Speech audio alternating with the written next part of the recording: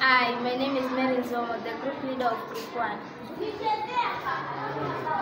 Hello, I'm Masi Kanze, I'm member of Group 1. Member of Group 1.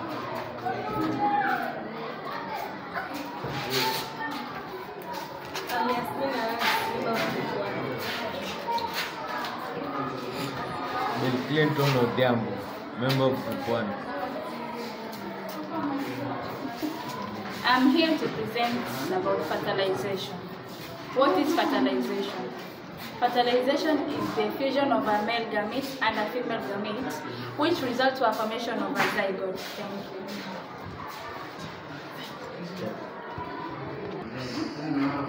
After pollination, the